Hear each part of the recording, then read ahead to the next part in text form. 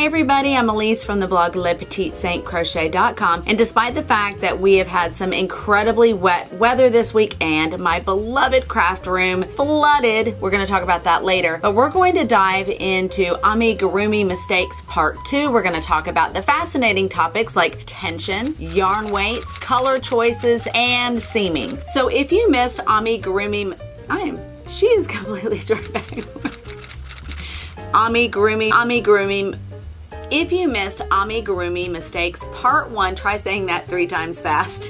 We talked all about the importance of focusing on the face, like embroidery and symmetry. We talked about the importance of counting your stitches, and we also talked about stuffing and the difference it makes when you are crocheting or knitting toys. We are going to dive right into the topic of tension. I truly believe that most stuffing errors really have to do with your tension. When you are crocheting and knitting toys, you should not see stuffing poking through your stitches. So for crocheted toys, you may have one of 2 issues. You may be too loose. You may not be crocheting tight enough. So really tighten up your tension and see if that helps the issue. The other issue could be that you're using a hook that's just a little bit too big for your yarn. Look at your pattern. Most patterns are pretty good about listing what hook you should use for the type of yarn that you're going to be using. Now, if you still find that your stitches are a little bit too loose or you're seeing the stuffing coming through, then you know what? Go down a hook size. That is a really great way to immediately tighten up those stitches or go up in a weight of your yarn. So if you have a big yarn stash, you could just say, okay, it was a DK. Well, I'm going to try my worsted weight now. Use those different tools that you have at your disposal to make sure that your tension is really, really good. When it comes to Amigurumi mistakes, yarn matters, but maybe not as much as you think it does. If you are using a yarn weight that is comparable to what the pattern designer is recommending, you're already off to a really, really good start. My goal is to always use up what I already have. I am in a big stash busting mode right now, and if you're like me, you've already got a lot of yarn sitting around in your craft room or in your house or in your closet or stuffed under the bed. You know what I'm talking about. So using what you have is generally, in my opinion, the best thing you can do. Now I'm going to give you some of my suggestions just because, hey, I'm here, you may need to buy some yarn, and I'm going to tell you what I love. I'm going to share some of my favorite yarns with you, but I also thought it might be helpful to see what they look like actually made up in those yarns. I have my Barocco vintage here, and Mr. Wolfgang here was made with a Barocco vintage, and if you can tell with that gray color, it's a really heathered color. I love these colors so very much. Also, the little rhino back here, she was crocheted with the Barocco vintage as well, so they're not all heathered. Some of them are a solid color. Now, my Miss Piggy here, her body was knitted with the Paint Box Wool Mix Aran, so you can see that she is a solid little pink color. Now her clothing is made with the Debbie Bliss Baby Cashmerino, which is a sport weight actually. But now getting to little Peppin Puffin right here, he is actually crocheted with the Paint Box Cotton DK. So it's actually a completely different weight. It's a DK weight. Also, this little granny square blanket in the background here, if you can sort of see it, that was also crocheted with the Paint Box Cotton DK as well. The colors are absolutely stunning. They are so gorgeous. That is such an affordable yarn. I don't use it anymore, and I talked about this before because of my tendonitis. Cotton does not work well with that. I'm going to do a video. I keep saying I'm going to do a video, but I am going to do a video all about that in the very near future. But those are really my recommendations, and hopefully you can kind of get an idea with these little examples how they actually look made up.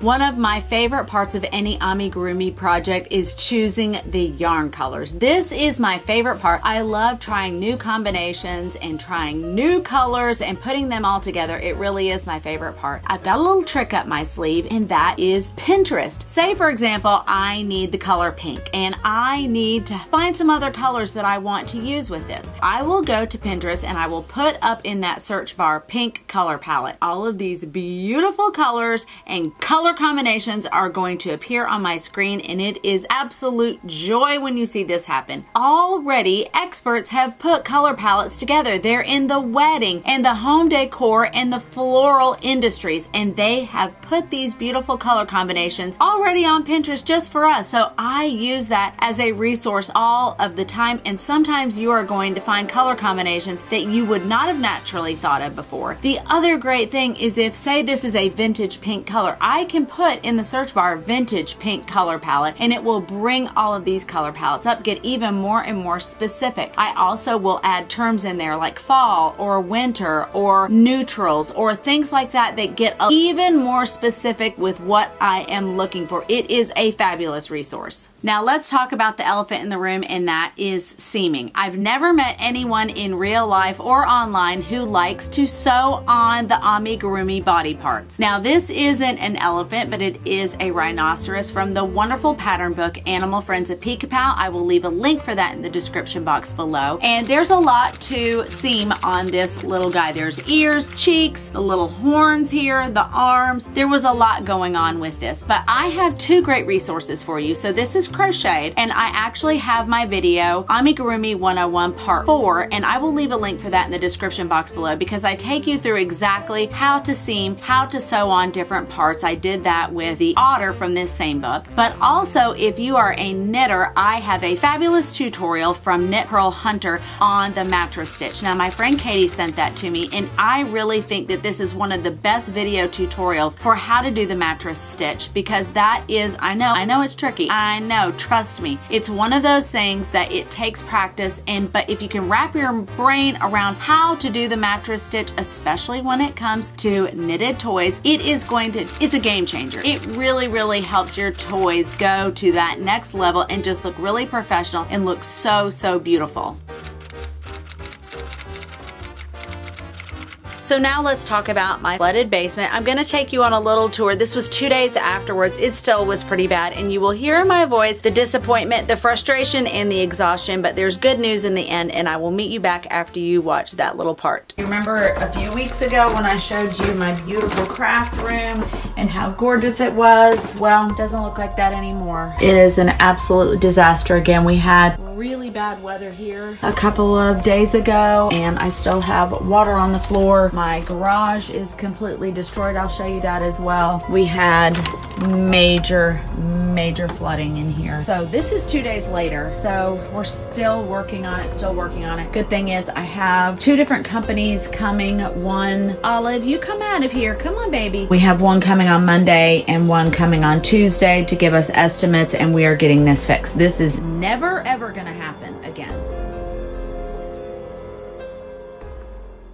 So I'm out walking Jersey Boy and Olive, but I wanted to update you. So my basement is completely dry now, which is really great. I was able to film in there, as you saw, but I've had now 3 different people come out and give me estimates for what the work is going to entail and how much it's going to cost. Good news is it's a fairly simple job. I've got a couple more people that I'm actually going to call about it. They both agreed on how to fix the problem, how to permanently fix it, and they both said that it wasn't a big job to do, that it would only take a couple of days, and for that I was really thrilled. The only negative thing is that they both said because we had such big storms, so many people were affected, that it's going to be 4 to 5 weeks before they get out to us. I will keep you guys informed of all the progress, everything that happens. I really appreciate all the messages, everything you guys have sent me. It really wasn't a big deal, but you know, I got my panties all in a wad about it, and I was not thrilled, but it's going to get fixed, and for that I am so happy. I also wanted to update you guys about a new book that I'm reading. I'm actually listening to it. It's through our library's free service, but it is by Leanne Moriarty. It's a hard name to say, but it's 9 Perfect Strangers. I don't know if you've ever read any of her books. She's an Australian author. It is the lady that wrote Big Little Lies, so if you know that book, that was such an amazing book. So 9 Perfect Strangers, so good. I'm already like wanting to listen to it every minute I get a chance. I'm gonna turn it back on and finish walking Jersey Boy and Olive, and I hope you guys like that book. Let me know if you've read any of her books, or give me your book recommendations. I love finding new books, especially if they are audiobooks, because you know what? I love to do 2 things at one time, and you can crochet and knit while you're listening to a fantastic story.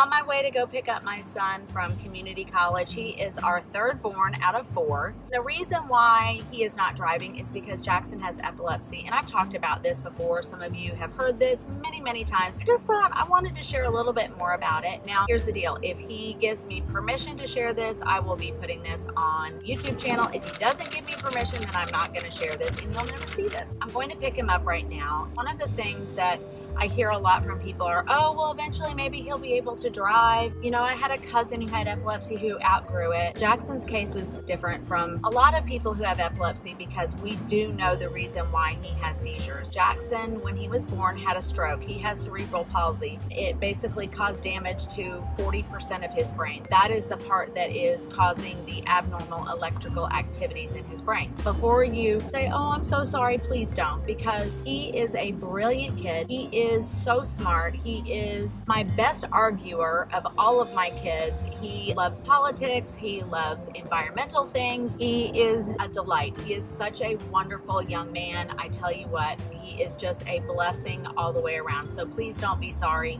He has weathered the things that he has to overcome better than most people I know who have all kinds of different things. We all have things that we have to overcome. It's just happened to be in the physical department. He does have to take a lot of medication. He's actually on 4 different meds for his epilepsy. That does cause, it makes him really tired, to be honest, because these medications are meant to kind of dull the brain down, cause those electrical activities not to be firing off all the time. And unfortunately, his still do. He still has small seizures pretty much every day, and they don't really affect him too much unless he has quite a few of those. He also has a vagus nerve stimulator that's implanted in his chest. Wires go up into his vagus nerve in his neck and send electrical impulses up into the brain. That's a really cool device, and we're able to download all of the data from it because it will send additional impulses up into the brain if it detects a seizure coming on by his heart rate increasing. Unfortunately, it's happening all the time, especially overnight. Jackson definitely has a very difficult to treat case, and he goes to community college part-time just because all the meds and everything else, it really does